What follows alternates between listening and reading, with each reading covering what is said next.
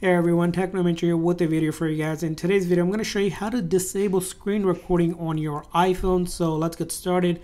Now, if you have a newer iPhone and you enable the screen recording option, first thing, this is on iOS 18. So you're going to pull down the control menu here.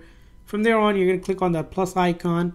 And in order to basically disable it, you're going to click on that minus sign over here where this double circle is, which is the screen recording option. And that's going to go ahead and remove it, and I'm going to tap anywhere, and now we have disabled basically the screen recording option. Now keep in mind this is on iOS 18 or newer.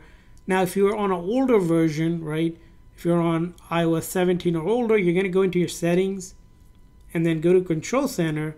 Now this Control Center menu has changed, but basically it's going to look like this for you. Once you open up the Control Center, you're going to see screen recording. You're going to tap on that red minus icon if you had it, and it will remove it and disable screen recording. So that's how you can go ahead and disable screen recording on your iPhone. I hope this video was helpful. If so, please consider a like and subscribe button for more tips and tricks for your iPhone. We'll see you guys next time.